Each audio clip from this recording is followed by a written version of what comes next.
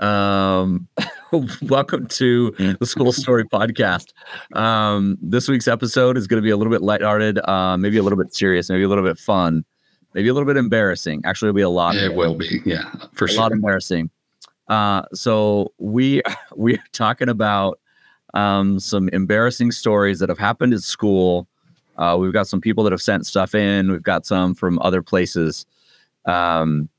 But the first one that we want to share is from, maybe we should introduce ourselves. I'm Spencer from School Story. And I'm Stuart. Thank you for joining us today. We are excited. We felt like the March slump. We needed to get a little bit of humor in school. And so we wanted to talk about something funny. But first, Spencer, you just got back from Google. Tell me about it. Oh, gosh. So why did you have to know that one? We did. We got back from Google. Interestingly enough, we had to sign an NDA. Oh. So Jordan School District is a Google district, and we currently have probably 60,000 people that are on that account. So it's a larger account, probably the third biggest in the state of Utah behind Alpine. And actually, we're probably the second biggest Google account because Davis is a Microsoft district. But anyway, they were looking to show us some of the new things that were coming up with Gemini and some of the other AI tools and some of the advanced features that you get with Education Plus. And that's throughout all of the workspace. That's throughout all of safety on the back end of Google. And if you're familiar with Google and their safety, Gmail and all that stuff, they never get hacked, right? You never get hacked. It's usually user error. When somebody gets hacked, it's not Gmail itself. Anyway, so we got a tour campus in San Jose. That was really cool. Got to ride the bikes, get some pictures. Nice. It was pretty remarkable actually, because I'm a Google nerd and an Android nerd, and so for me to go, it was a big deal. And so it's like your Taj Mahal. It was a pretty big deal. Like there was a lot of stuff going on. And for those of you that, a lot of you don't know me that listen to this, but there was some family stuff going on that I could not miss. And I had just gotten back from another trip. And so we got back the night before, flew out. I spent the whole day and then I had to fly red eye back to get back for a family thing. But the rest of the group you made it back. It was Saturday. Yeah. Everything's good. Made it back. That's all that matters. Cool. So at some point, when all of the things that we cannot talk about are released, then I will talk about how cool it was to see those first. But elementary story here to get us started off. Let's do it. This sounds like something one of my kids would do. We have a student, first grader, who poops his pants on purpose so he does not have to stay at school. So when he wants to go home, he poops his pants. And that's about once a week. So those of you that have kids that are first graders, you're looking at maybe 6, 7, 8 years old, depending on where you start your kids in school. That's a smart kid getting out of school, pooping his pants. It's not going to work when he's in college or anything like that, right? Well, maybe it will, but so the craziest part was the replies. This is not the only kid that has done this. No, definitely not. Definitely kids have learned that that's their free ticket home is pooping your pants. Yeah. We had a high school chemistry. A kid stole a huge chunk of sodium from the chemistry storage room. Okay. And obviously shouldn't have access to the chemistry storage room. He thought it would be funny to throw it into the toilet. And if you've never seen it, I recommend Googling sodium in water and what it does. So he threw it in, and then he ended up having to go to the emergency room to get the porcelain shards picked out of him. So he definitely learned about chemical reactions the hard way that day. Was he okay? Yeah, he was fine. Luckily, it was just kind of shards throughout his leg and stuff. But he threw about 3/4 of a pound in the toilet. And it's like throwing a bomb in the toilet, and it went everywhere. He became known for that, needless to say. For the rest of his life. Do you run into him at reunions or anything like that? No, because he was a little bit older than me. Okay. So unfortunately, I have not. It's funny because I think, not to delve into the topic of bathrooms and defecation and stuff like that, but The defecation. There are my boys have some unwritten rules where they will, at this point now, they will not go number 2 at the school. Just too many things have happened where kids are throwing stuff over, wet towels, shaking the whole thing. Other stuff is going on where kids might be passing vapes, and one of my kids is in the stall. So they just don't go to the bathroom number 2 at school anymore. And I'm like, well, how do you control that? And I come home for lunch, or this is my high school boys, right? Anyway, it's just I'm curious if that's an actual thing that people follow. I know people that do that. I don't know how they can wait sometimes. You're talking about adult people, like grown-ups. Oh, yeah. Oh, yes. Yes. That don't go to the bathroom at work. They are all about the home court advantage, as they like to say. Home court advantage. Yeah. Well, I feel like if you're a faculty member, and we're going off a little bit on this, is you have a nicer, potentially cleaner bathroom that is free from interruptions. Yeah, but it's also shared with potentially hundreds of adults, right? Especially if you're at a large high school. Typically, there's not going to be that many people using it, but you just never know. And for some people, it's just too much. So okay. So I'll share another one. This is obviously a high school student, maybe even a college student, based on how old you have to be to donate blood. But anyway, a student fainted in class after donating blood, having refused the offer of cookies or cracks and juice post-donation. Who turns down the free cookies? Dude. Even if it's goldfish, right? But this led to a dramatic scene with the teacher calling for the nurse while the whole class watched, and obviously pandemonium ensued after that. The student was fine. I think that's more of one of those karma things, right? When you don't listen to people that are like professionals and they give you advice, and it automatically comes back to kind of bite you. At my school, we have some programs where they are learning how to take blood, give blood, do shots. Right. And so what is that? What's the official, like, phlebotomy? Phlebotomy, we don't teach phlebotomy in and of itself. We teach it's for medical anatomy or medical assistant, because they'll do that. And when I first got the job, I told them, no, I'll never get poked. But, you get poked. And I got poked about a month ago. No big deal. That kid nailed it. Got it in perfectly. There was no pain. Drew 2 vials of blood without any issue. Done. And I was like, oh, great. That was easy. And so then last week, they needed somebody. They didn't have one. The poor aide, she gets poked 10 times. And so I was like, okay, yeah, I can get poked again. I went down, and oh goodness. Have you ever had a spicy poke where when it pokes, it's like spice is the best thing. It just shocks. It's painful. Oh, you're talking about Spice the drug. No, I've had some where they've missed before, and it hurts but bonkers, and then it swells up because you get the infection because they didn't get it in the vein. I've had that a couple times. So they got it in the vein, but for some reason there was a double poke, and both pokes really hurt. And I couldn't watch it because I don't like needles, but they did it. Great. I will tell you, I was definitely lightheaded after that one. It was, luckily I had some Oreos in my pocket, don't ask, and ate some Oreos and drank some sugar because I was going to pass out. That one hurt. That was not a good poke at all. I could see there's a bunch of actually stories connected with giving blood and stuff like that. Passing out. Okay, I got one. This is probably my favorite one. Okay. Keep in mind, this was 30 years ago. Okay. 4th grade, we were learning about Native Americans and had a homework assignment to come up with Native American sounding names for ourselves, which, by the way, that's a really awesome homework because it's just so short. It's just come up with a name, not like 4th grade homework assignments nowadays.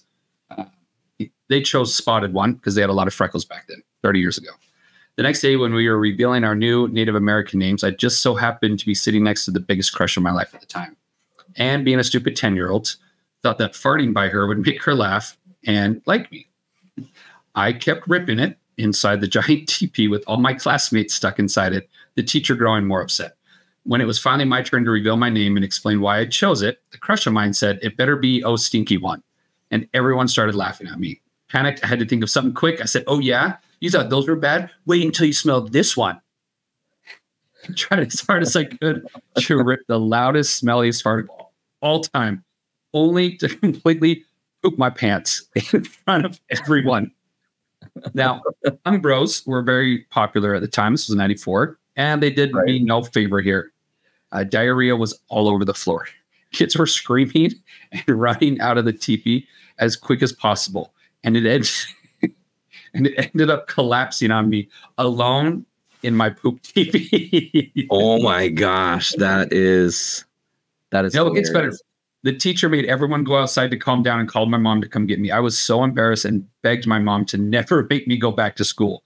It took them forever to coerce me to leave the poop tent and wrap me in towels and carried me out to the car. I was carried by all my classmates who were all screaming at me and laughing. I remember closing my eyes and basically faking like I was dead, hoping it would go all away. They weren't buying it. Almost 30 years later, it still gets brought up to me at least once per year. Kids are mean. Wow. Kids are mean. I think, though, that there's times when things are so funny, you just can't forget what you saw. Or I don't know if we're going to be able to top that one. No. You probably won't. But yeah, I've had some embarrassing moments. They're not with poo. When I was in 7th grade, I mean, there are some with that, but I won't share those. When I was in 7th grade, there was a girl that I liked. We were boyfriend and girlfriend. Her name was Michelle, and it must have been a Friday or Saturday morning. I can't remember. Anyway, she really wanted to kiss, and I was not quite there yet, right? But we were hanging out with a group of friends. When I say group of friends, it was like 10, 12 people, and they were all like egging us on, whatever. Anyway, and so I started getting super frustrated because I'm like, you guys, I'll do it when I want to do it. Anyway, so we ended up playing hide and go seek because in the middle of the daytime, it's 12, 13-year-olds are stupid, right? Yeah. Anyway, so we both hid underneath a blanket, and this is where I was gonna kind of bust my move, right? And right at the moment when I was about to kiss her, one of the other kids pulled off the blanket and everybody was just standing there watching. And it did not end up happening. It was super embarrassing, but not the most embarrassing moment of my life. But here's one from AJ Macbeth, 7th grade. Again, it's beautiful for a lot of schools, start of middle school. Students were asked to read a passage of a book aloud. I came to a word that I didn't know, so I just pronounced it like it looked. Fatty goo. Fatty goo. Fattygoo.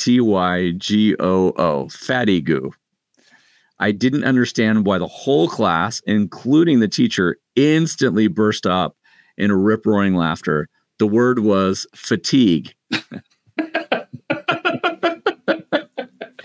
I'm 54 and I still remember every second of that event. So looking at that word, you're like, even when I said fatty goo, you're like, fatty goo? How did you get? And then when I say fatigue, you're like, okay, I could see fatty goo. So one of my most embarrassing moments is exactly this. It was junior year in high school, had a mad crush on this girl, and we drove to a choir tour in a tour bus to California. And I got to hang out with her, talk with her, and it was the highlight. It was amazing. And we got to Santa Monica Pier, and we're walking down the pier, and I don't remember a lot, but I do very vividly remember this situation. You know those words that you have read so many times, but you've never pronounced it out loud or seen it spelled, but you know what the word is? Anyways. Yes. Yeah. Me, my buddies, and my crush, and of course my buddy said to be there because I did not live this down for a very long time. Correct. There was a ride that looked really, really fun, and I was like, guys, let's go ride Chahos. And they all turned to look at me, and they're like, what? I'm like, Chahos. Let's go ride Chahos. my date was rather smart, or my crush was rather smart. And she had this look of like utter disappointment on her face. Like, how stupid can you be? Do you know what Chahos is? I do, because I know what you're talking about. Chaos. No. Why does chaos have a CH? No. There's a lot of different things in the English language as an English teacher that I would explain to my kids. They're like, that doesn't make any sense. I'm like, I know. None of it makes sense. None of it makes any sense. Chahos. Yeah. Wow. So stupid. To this day, I can still remember where we were. I'll never live that one down.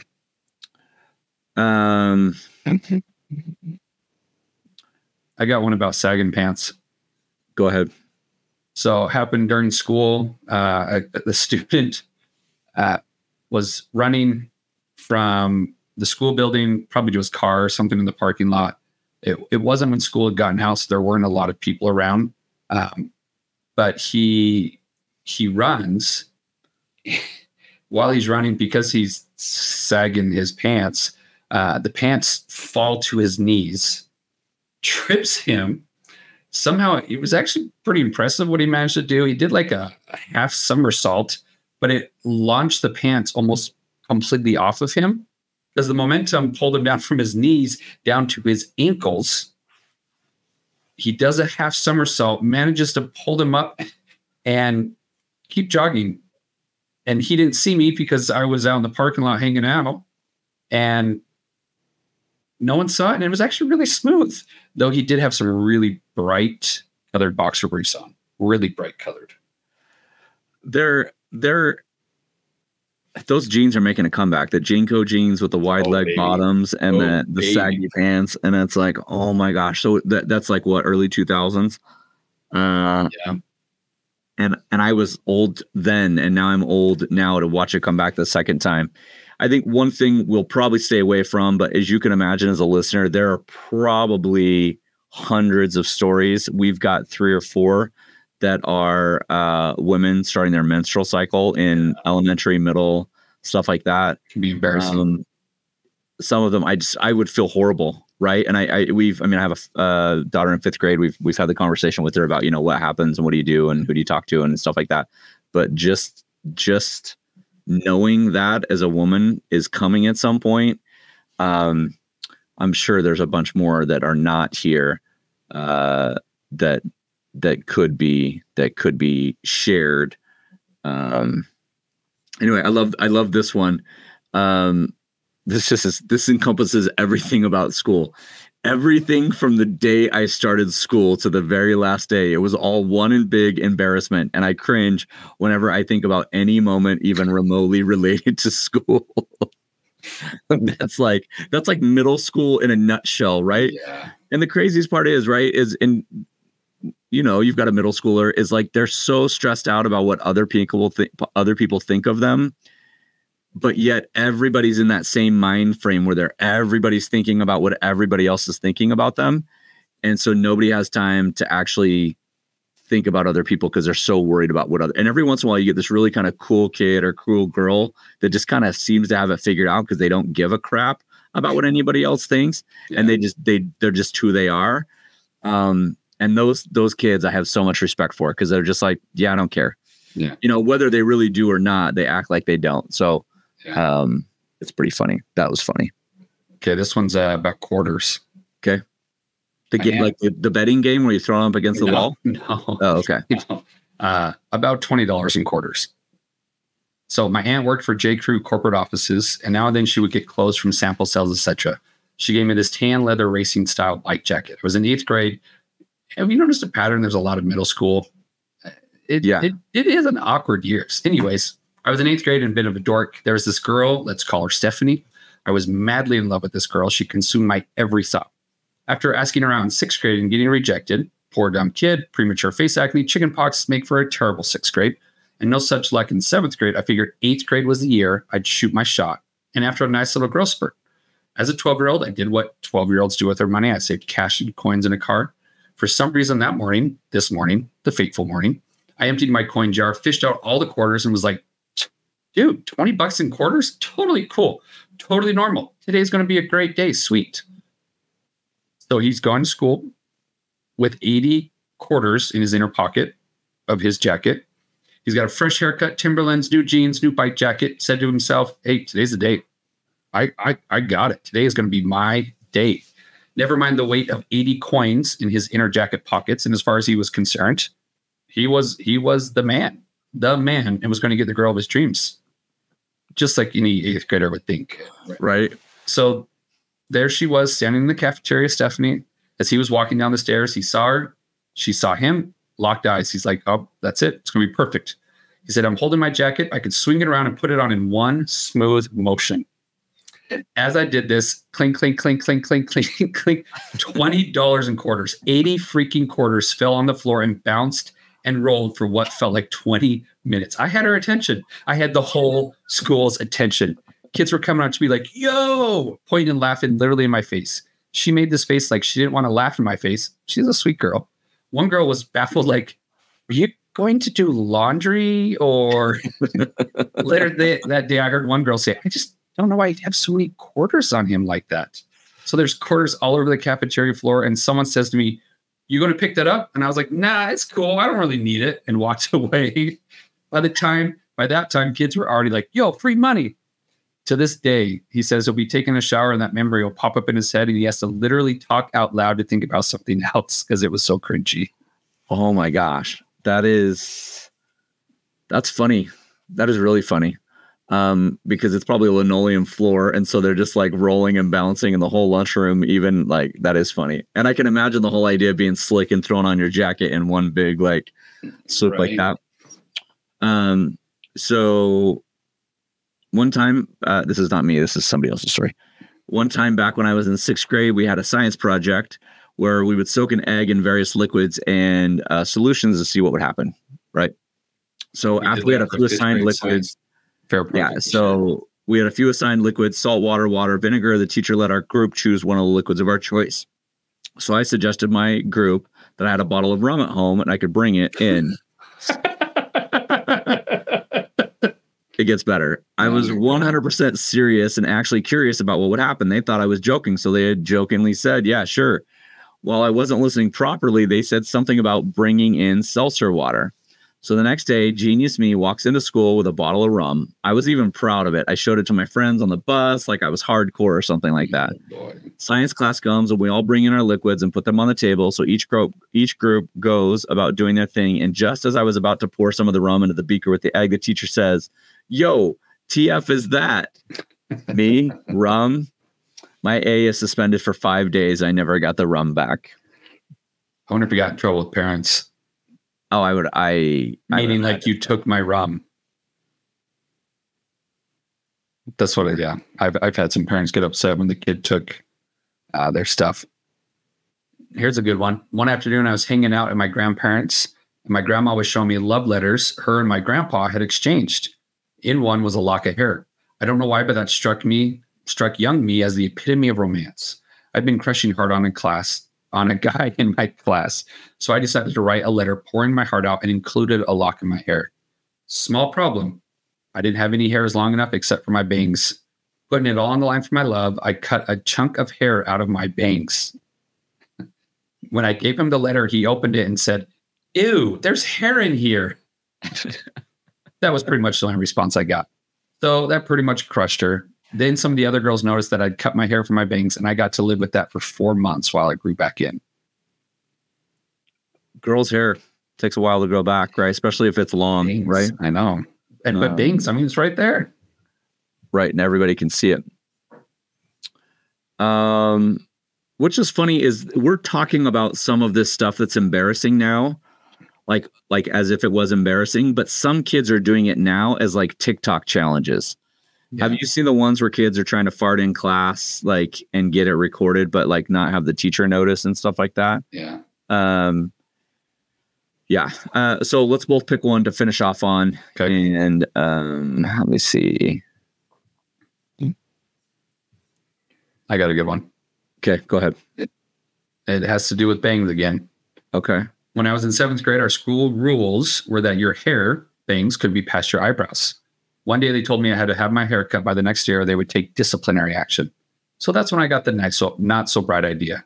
I decided to shave my eyebrows because I figured if I didn't have them, then the rules wouldn't apply. To my surprise, they didn't see it my way. They punished me, and I still had to cut my hair. They did change the rules to hairs being above the eyes instead of the eyebrows, so I was proud of that. But still, 15 years later, my friends and family make fun of me for that one. No eyebrows. Oh, man. Eyebrows don't go back fast either. So it wasn't embarrassing, but in third grade at a junior jazz game, they gave us, this is not connected with that, but just a reminder, in third grade, they gave us junior jazz shaving kits. Was the junior jazz game thing. Went into the bathroom at halftime, shaved off my eyebrows because my team dared me to do it. Went to school the next day. Everybody noticed. When I got home the night before, my mom had no idea. So the next day when I got home from school, my mom was freaking out. And they do grow back. I've shaved them actually a couple times. Well, one of them was for a school fundraiser. So that's why we shaved them off. Anyway, no, for real. Yeah, both. I shaved my head, but I'm not sure I do eyebrows. Yeah. Well, what we did was if they got a certain number of I get it. They cut my hair however they want. Anyway, I have pictures. I'll have to post them sometime. Yeah. Okay. This one actually kind of makes me sad. I don't want to read that one. I want to end on funny. It does make me sad. Okay, here's a good one. So 9th grade. I was asked to go to the board and fix a grammatical error mistake in a sentence. A classmate that semi-bullied me threw a marker at me, and as I was walking to the front of the classroom, I decided that I had had enough and I was going to end the harassment once and for all. I picked up the marker from the floor. So this has got to be since they've had whiteboards. So in the past, 15 years? Yeah. More than that. I was in, more than that. Anyway, I picked up the marker from the floor, reared back, and threw the marker with all my might at the bully. Oh, boy. The marker, however, hit a girl seated in the front of him and split open the bridge of her nose. She immediately began crying and bleeding all over her desk. She had to go to the hospital and get it glued back together. I was mortified and scared of the ramifications to come. Luckily, nothing ever came of it. Jeez. Crazy. That's more like lucky, I think, because I could see a suspension or something like that coming out of that. Yeah. For sure. Yeah, I don't know. Were you in the time of lockers? Were you in middle school when they basically would make you shower in the locker rooms? Yeah. Looking back now, is that just the most crazy idea ever? Yeah. Luckily, previous to my time, they used to have jockstrap check. You had to show the PE teacher you were wearing a jockstrap for PE. That's before my time too. Yeah. They did shower checks, and I remember kids would do a bunch of crazy things. They would bring in like glasses of water and keep them in their locker just to dump over them.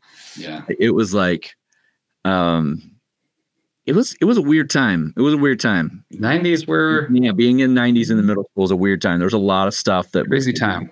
Yeah. So there you have it. We'd love to hear your most embarrassing story. Comment below. Send them in.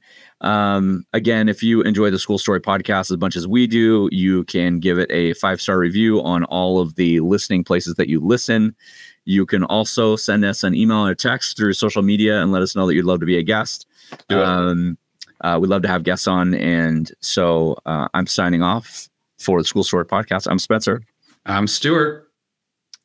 Have a fantastic week.